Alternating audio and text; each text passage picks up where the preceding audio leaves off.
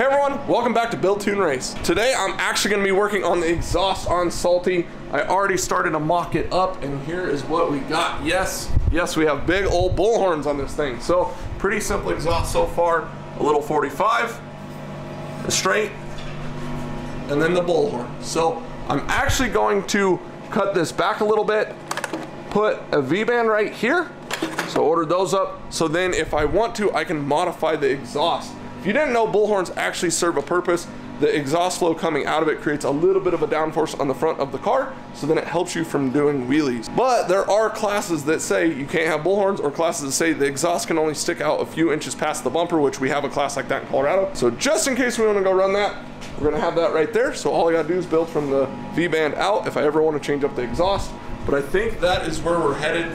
I actually cut up the old exhaust on a Salty. If you guys remember, the old exhaust came up and went through the fender and actually came out this hole right here.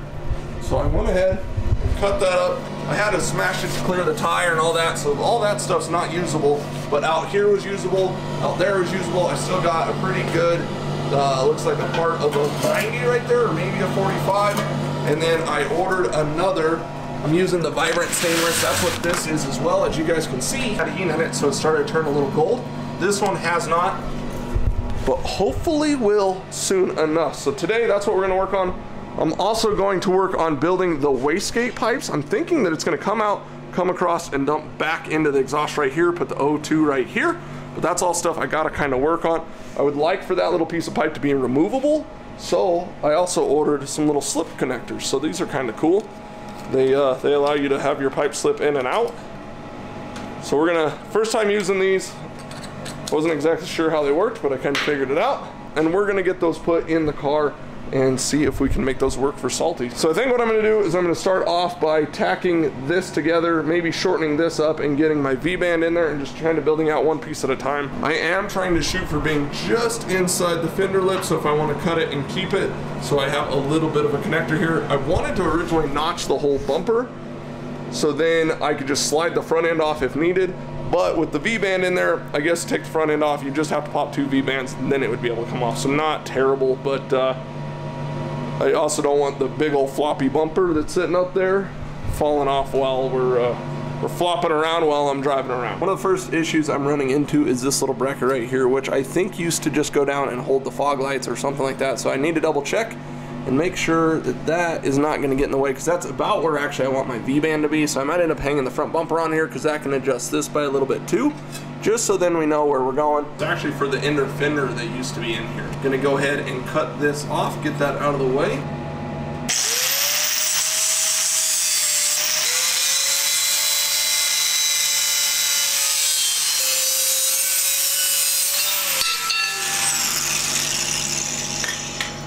Don't need that where we're going. Well, that's kind of the first look with the front fenders, tires, and bumper with the engine sitting in it and everything. I mean, we kind of looked at it a little bit, but not much. Kind of gives you an idea. So this is right here where I'm trying to come out with the exhaust. So we'll figure that out here in just a second, but I figured take a second, take a look at it. I think that's looking pretty sick. And yeah, so now I can project out, go through the fender, figure out where the hole's gonna be, and then we'll end up working on that side once this side's all done. It's always a nervous thing when you go to cutting a bumper, but this bumper's pretty rough. It's pretty beat up from before I even got the car and stuff like that. So I think I'm actually, you can get one of these for like 100 some bucks. They're pretty cheap, and get a new front bumper at some point soon and repaint it. But you can also see now the fresh air inlet coming into the turbo. It's pretty sweet how it all lined up.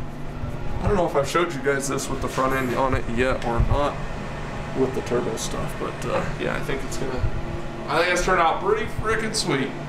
So what I'm gonna do is tack the V-band onto this piece of pipe, so then I can put it in the car without trying to hold 2 different pieces, and see, this will add the length. I'm just gonna take the length off this. It's got this big old weld crap on here from before anyway, so I wanna try to cut that off. So we'll just see if I can get that removed within the process.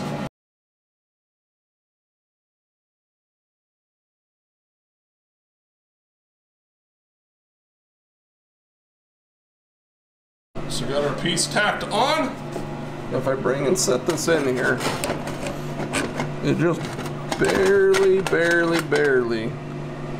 clears the fender. So I pretty much know that this would almost match this if I just pushed in just a boop, that's where it'd about connect. That is way outside the car. If I cut my hole, and however far I want this to slide in and be tucked up against the body is how much I need to cut off of that. So I'll probably take a few inches, 2-3 inches off, suck the bullhorn into the car.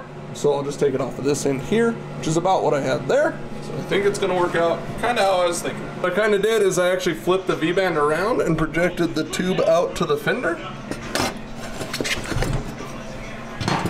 If I get that out of the way, you guys can see I was able to mark out pretty much where the hole needs to be for it to come through. So here's the dilemma. I have a 4-inch cutoff saw, and that's a 4-inch pipe, so it'd be super tight, but I think I'm still gonna cut this and then just use a little Dremel since it's plastic fiberglass. It's a plastic fender, so it should be able to Dremel out real easy to open up to fit the tube without going too big and then having this big old gap that always looks terrible. So start tight and then we'll just work it out to fit the tube. Yeah, and while you're working on your drag radial car, you watch drag radial racing. So hopefully one of the days we can go to one of these big events and go have some fun. This would be more like the all steel, all glass, but this thing is super, probably still heavy for those classes, but hey, we might still go have some fun at some point. Just like that, pull back apart. So there's my hole that's all marked out. I think I'm actually gonna drill it through this side. I might put a couple pieces of tape on the back side, but anytime I drill, it seems like if you drill with the hole saws from the painted side, you get a little more wobble, so you can get scratches around the hole. So I'm gonna actually come through the back side and we should be pretty good. Like I said, not super worried about this bumper though, because I probably will be putting another one on, but at least we've used this one as the template for the next one once we do get it. I got my little center hole marked out.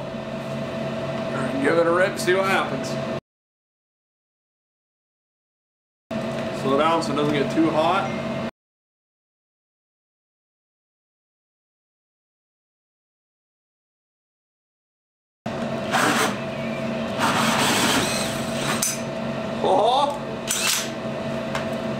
And there we go.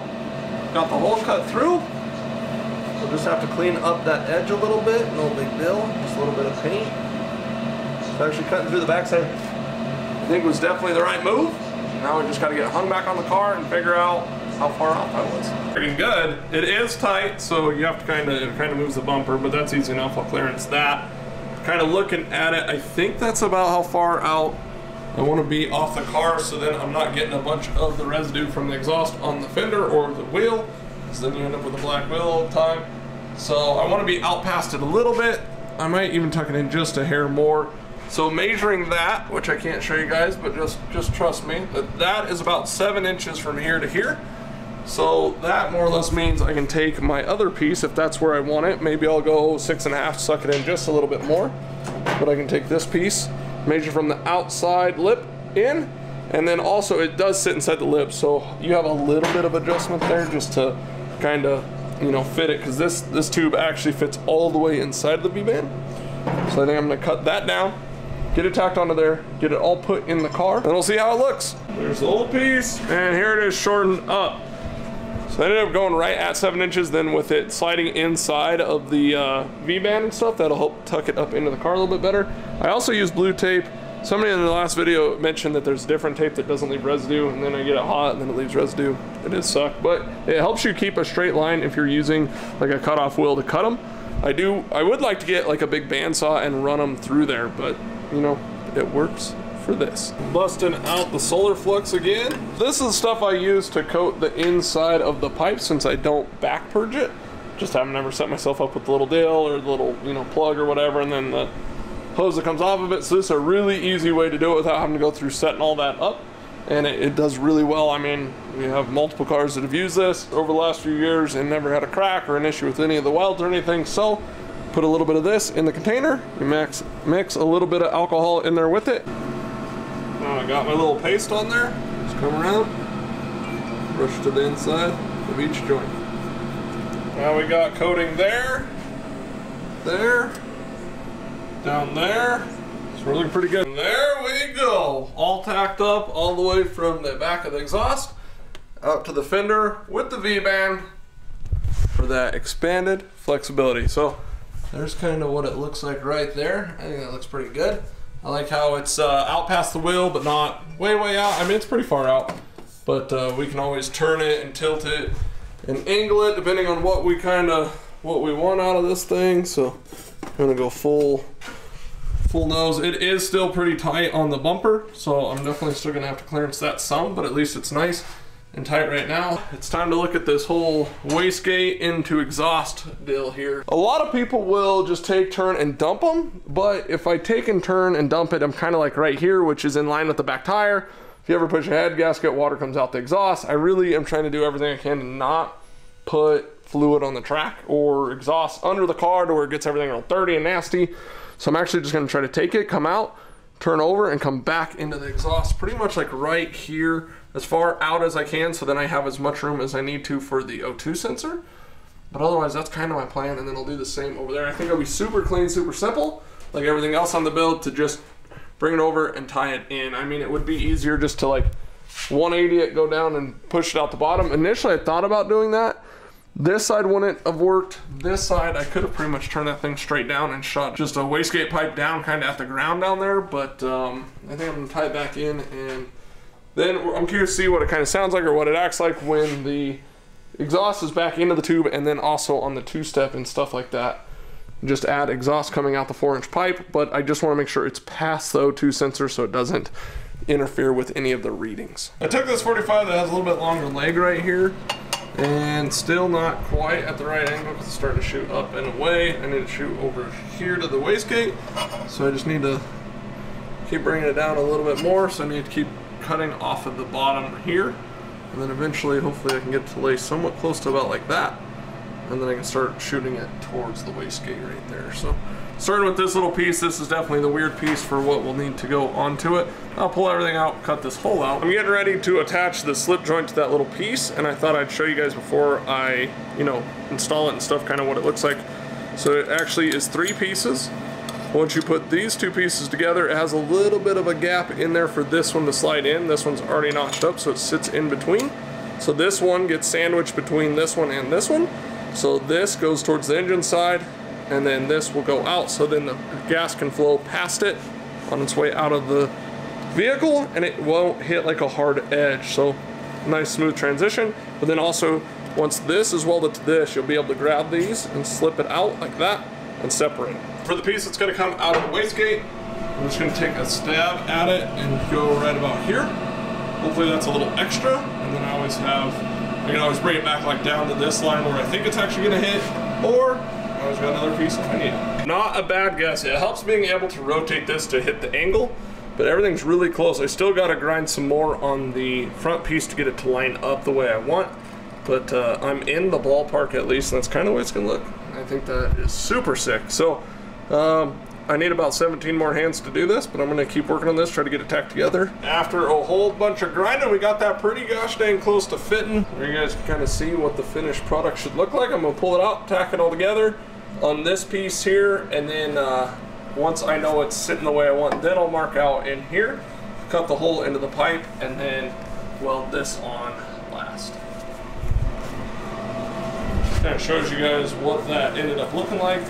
All I did was cut a big old chunk out of it to begin with, and just sat there with my flap disc on my grinder and just kept going after it until it sat nice and flush. Finally, I don't have to hold anything, so it's sitting there. Everything is completely tacked on this side, other than obviously where I got to cut through. I think I'm gonna start working on this side. I actually already grabbed a piece to kind of get a visual to make sure it's not gonna be too far different from that side, and it's just gonna have a little bit more up and over because of this turbo compared to this one. That one's a little bit flatter, and the wastegates aren't perfectly in the same position, but they're close. So we're gonna start probably putting the big exhaust together on this side, then that, and then I will kind of have everything tacked and then finish it all up together. So I'm gonna get to work on this side. Real nice about this side is I was able to do it all in one piece with the 45 and the long, and now we got it kind of marked out where it's gonna go through. I just kind of measured down from the top. Everything's going to line up fairly symmetrical. I do think this turbo might be in a hair more because this is going to end up a hair longer, and then obviously that's going to be a little different, but otherwise I think we're super close. Got everything marked up on the card, and now all I'm going to try to do is figure out the bullhorn. I'm going to try to cut more or less the same piece out of this bin as what matches that one, so then they're symmetrical and pretty even. That side's been done. Now this side is almost there. Just gotta build out our little wastegate dump. Came out pretty good. I ended up having to, that tube actually almost sat inside of the V-van. This one is a little bit bigger. I don't know if just, I mean, older, been heated a bunch, not sure.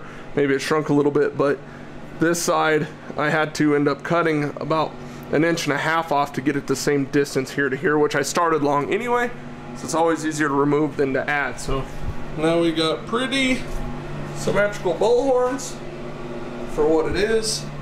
I mean, nothing can be exact, but it is dang close. So again, went ahead and cut that. Went ahead and sanded around the bumper. Still need to sand a little more, but this side's actually not all that tight. Well, after lots of cut, fit, grind, we got this side done too. So I think it looks pretty awesome.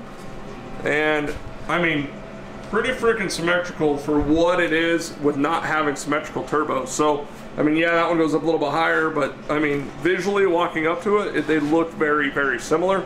And obviously kicks up a little higher. This one's a little lower. But then you also have other things in the car that aren't symmetrical, like the intake tube.